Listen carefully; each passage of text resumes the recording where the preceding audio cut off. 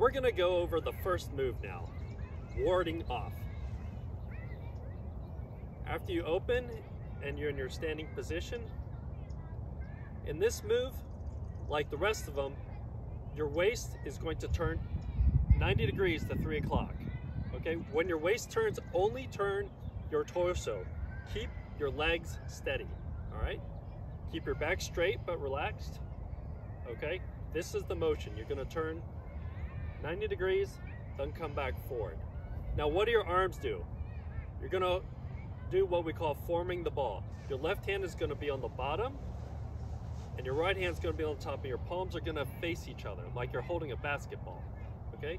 So from this position, you rotate your body, just your torso, and this is holding the ball with your palms facing each other. Make sure to keep your hands away from your body at a comfortable distance. Again, back straight but relaxed. Then next, as your torso turns back to 12 o'clock, the top hand will come down, so the palm is facing the ground, and the bottom hand will come up in a smooth arc, so that your forearm is the leading part of your body. So now let's do that together. Okay? One more time from here. You turn your waist 90 degrees, keep your legs steady, form the ball. Bottom hand goes up in an arc. Top hand goes down with the palm facing the ground. Ward off.